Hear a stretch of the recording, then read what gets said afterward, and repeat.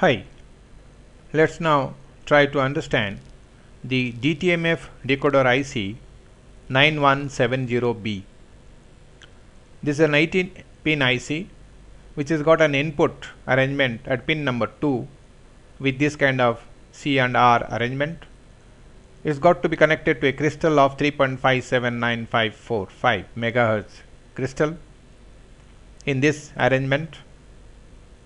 And then we also have an R and C arrangement here for certain frequency internal oscillator, and this is the output D0, D1, D3, D2 and D3. If we look at the simulation way, see working of a Dtmf decoder IC is that when a number is pressed, it gives somewhat similar to a binary code as per the table that we see in the manufacturer's data sheet. Like for example, Dtmf means dual tone. This is one frequency, this is another frequency for digit 1, and this is output enable. Let's not discuss about this more, we will learn it later. And then these are the output D0, D1, D2, D3.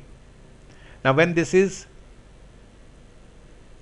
digit 1, this gives this kind of tones, and those tones give this kind of output in terms of it is a binary output 1 0 0 0 or 0 0 0 1.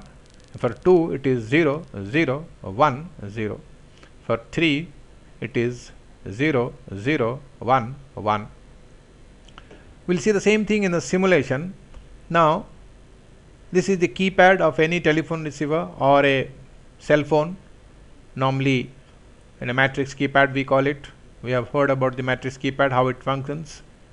And now when we try to understand more about it, we find that when we press 1, it gives a binary output of 0 0 0 1, and 2 0 0 1 0, 3 2 plus 1 3, 4 this is 4, 5 4 plus 1 5, that is 0 1 0 1, 6 7 8 9 and so on.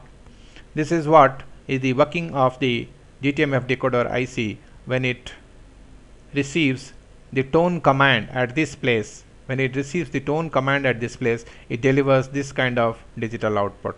As for the table like this, these are the tone commands in fact which are coming, and those tone commands result in this kind of output, excepting in and the 0 also it gives high low 8 plus 2 10. In fact this is 0 means 10 because the 10 pulses have to go as far as the telephone is concerned. For star it is like this, and for hash is this way, and for ABCD if at all there is a matrix keypad which has got ABCD also, which is force in a 4 column 4 line. This we are talking about a 3 column 4 line. In a 3 column 4 line arrangement, the output is, this is the way that we find the output, and that is how the Dtmf decoder IC is working. And from the output, generally, since this is what we have seen, that this output is binary output, and normally if at all you have to connect it to some other circuit ahead of it, and we use a buffer. The buffer could be an inverter, it could be a simple buffer, but then in many cases we use an inverter. If I use an inverter, that means whatever output I get from this IC, like for example if I get 1 0 0 1, and if it is inverter, it will be 0 1 1 0. That means the digit number 9, or say for example digit number 5 will be, as far as the after inverting, will be 1 0 1 0, which is just the reverse of the arrangement that we have, and that is how it is interfaced to the circuit for program to understand.